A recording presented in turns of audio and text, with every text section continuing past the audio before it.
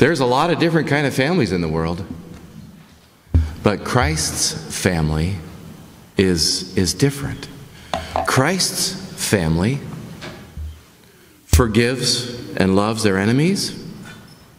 Christ's family willingly confesses sin and apologizes. Christ's family shares mercy. Christ's family says their prayers in the morning and during the day, whenever they need to, and at night. Christ's family, with a mustard seed of faith, moves mountains. Christ's family is different. So how has Christ's family been among us? Or do we feel a little puny in our faith? There are challenges in your life and my life where we find it very difficult at times to believe. Maybe you can relate to Jeff. This is titled Sunday School. 9-year-old Jeff was asked by his mother what he learned in Sunday school. Well, Mom, our teacher told us how God sent Moses behind enemy lines on a rescue mission to lead the Israelites out of Egypt. When he got to the Red Sea, his engineers built a pontoon bridge and all the people walked across safely. Then he used his walkie-talkie to radio headquarters. They sent bombers to blow up the bridge and all the Israelites were saved. Now, Jeff, is that really what your teacher taught you? His mother asked. Well, no, Mom. But if I told it the way the teacher did, you'd never believe it. I mean, how many ways do you and I find ourselves wrestling with things and it's hard to believe? Ever stop saying prayers about specific things because you're beginning to think it's not going to work? It's too hard to believe? It's not always easy for us to engage whatever we're dealing with by faith. We'd rather settle with using our brains or our brawn or Google. How many ways are we tempted to give up on God and try to use our own ways by grit? Some of you had kids in my contemporary play spit and duct tape.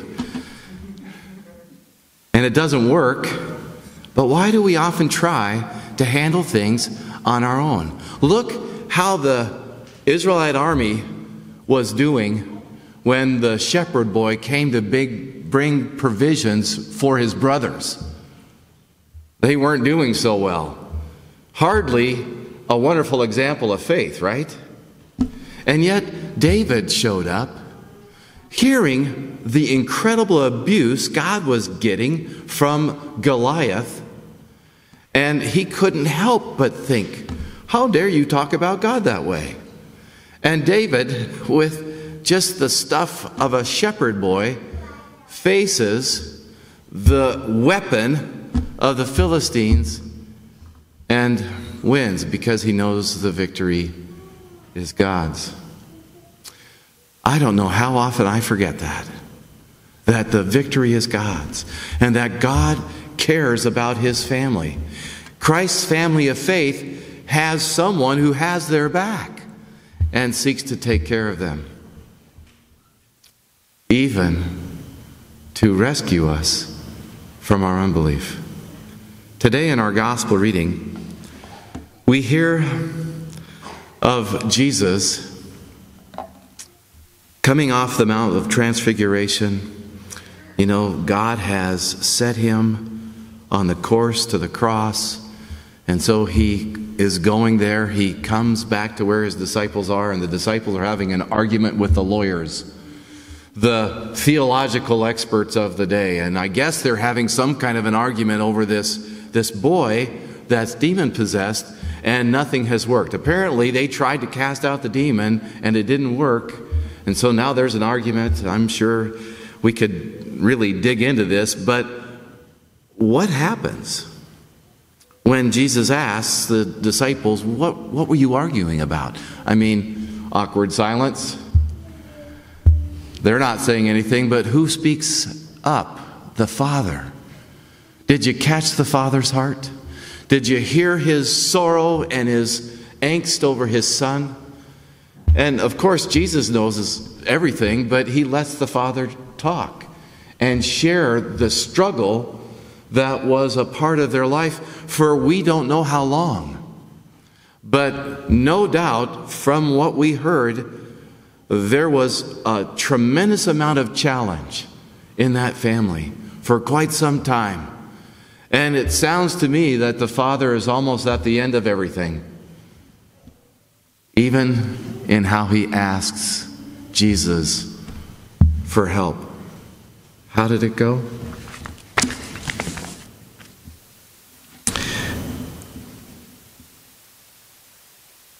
But if you can do anything,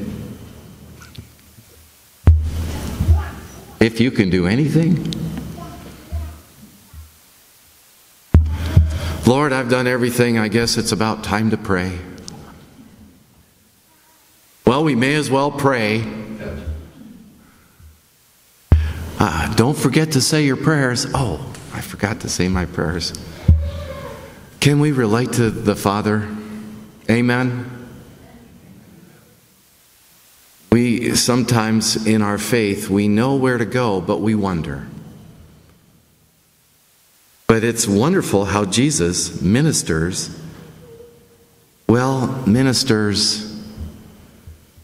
to the whole congregation.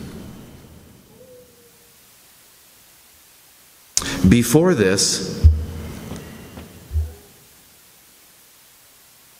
the Father explains to Jesus how the disciples weren't able to cast out the demon.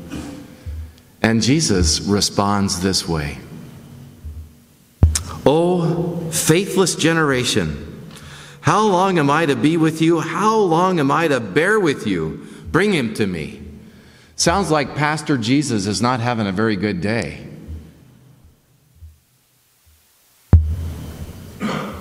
Or maybe Pastor Jesus realizes what's the real problem.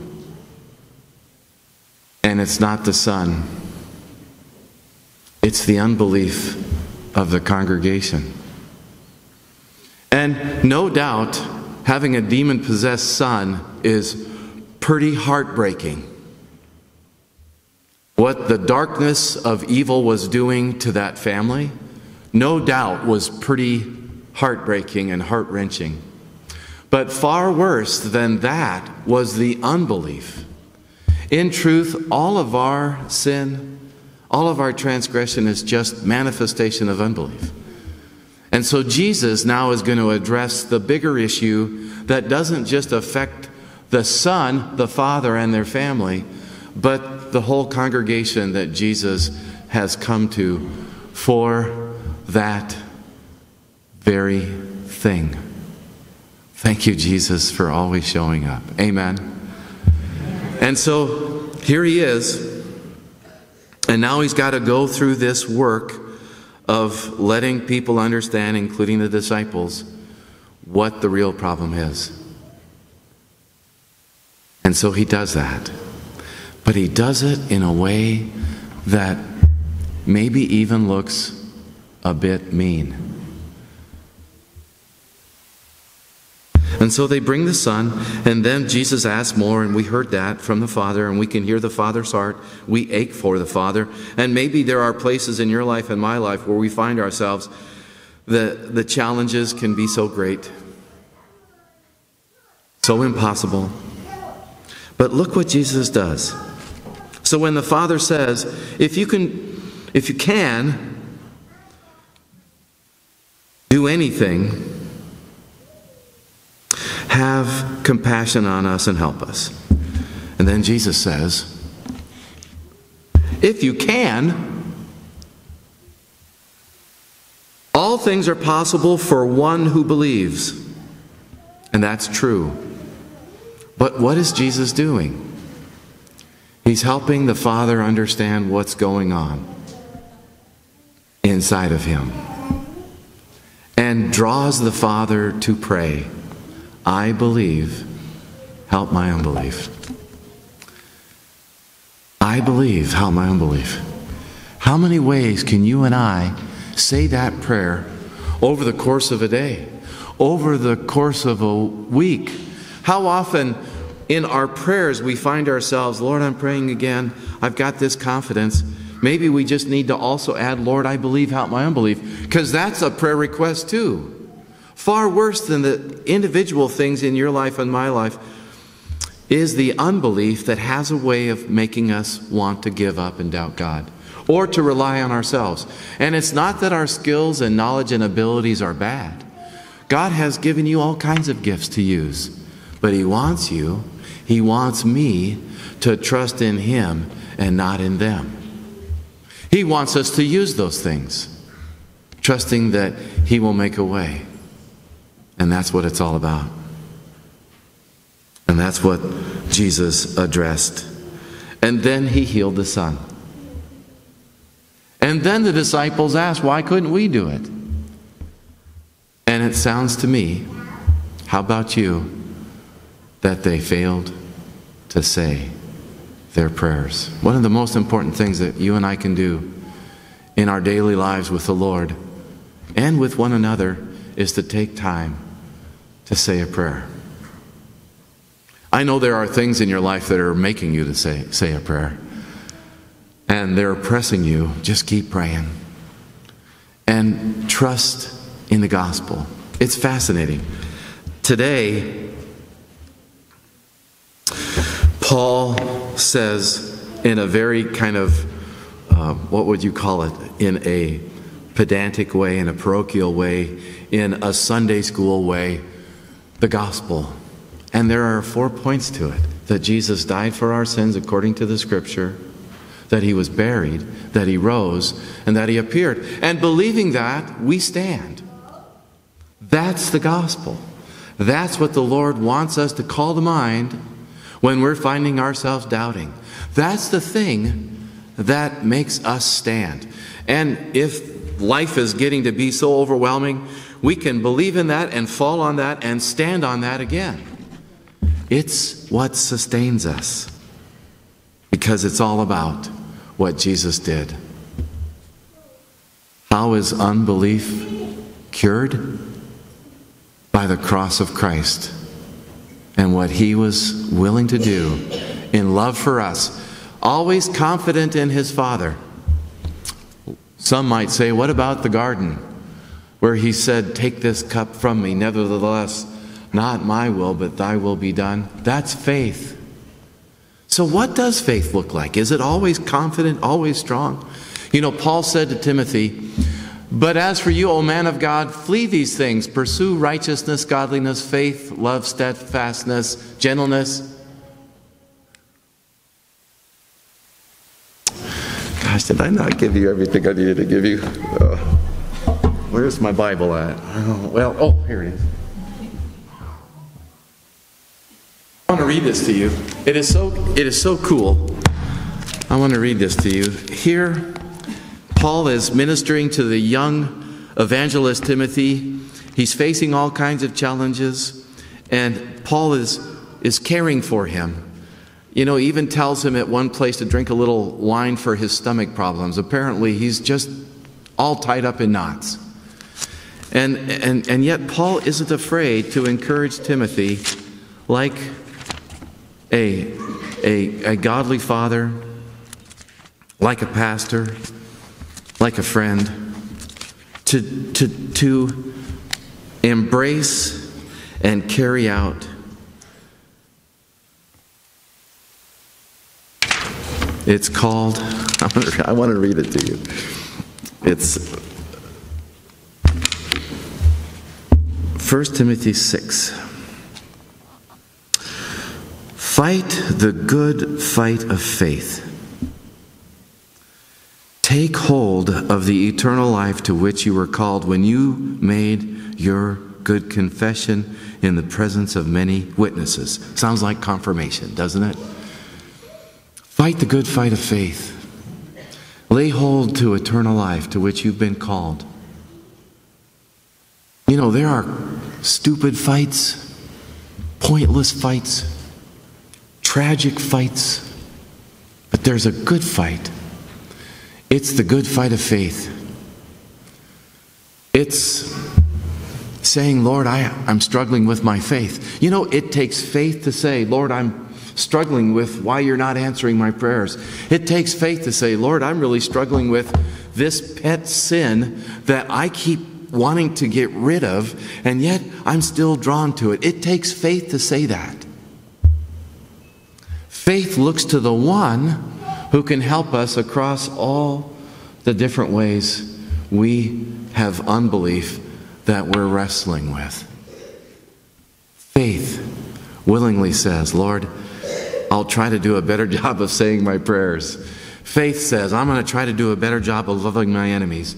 Faith says, I'm going to try to extend more mercy to my neighbor who keeps driving over my sprinkler heads. It takes faith to admit that we're struggling with our faith. But that's what faith does. And that's what the good fight of faith is all about. Paul talks about the armor, the spiritual armor in Ephesians 6. And one of the things he mentions is the shield of faith.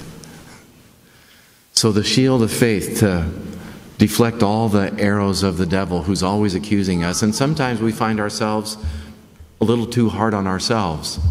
And faith says, I'm forgiven. And faith says, I'm beloved. And faith says, I'm a child of God. So that's what real faith is. Trusting in the Lord, looking to Him, acknowledging how we struggle. And in those things that we find ourselves struggling with, God is doing something there as well. Let's read this together. Count it all joy, my brothers, when you meet trials of various kinds, for you know that the testing of your faith produces steadfastness. Now, how many of you, when you lock your keys in the car and you realize it too late, brutal, rude awakening epiphany, the season of epiphany, you say, oh, happy, happy, joy, joy. Anybody? Or are you working on that? I'll tell you, again, for me, it's like I'm supposed to be joyful here. Not doing so good at being joyful here, whatever's going on. But God is at work training us just like He trained the Father. Just like He trained the whole congregation. And though those challenges, when they come, aren't that joyful, God is at work honing your faith and my faith. Not so that we trust in ourselves, but that we humbly trust in the one who laid down His life for us, who slayed the Goliath of our unbelief, so that we know we're loved, no matter how feeble we can feel in our faith. And today we once again gather in this place to confess our faith. Even as we've been confessing our faith during the course of this last week, and as we look to the horizon of this new week, we know that we have the victory, and that the battle is the Lord's in your life and my life. And though there are times in your life and my life where it's hard to believe that, we know that God is at work. And so, brothers and sisters in Christ, thank you for confessing your faith at Christ Lutheran Church this morning. In the name of Jesus, amen. Now may the peace of God, the peace that goes beyond all that we understand, may that peace from God guard and keep your hearts and minds in Christ Jesus. Amen.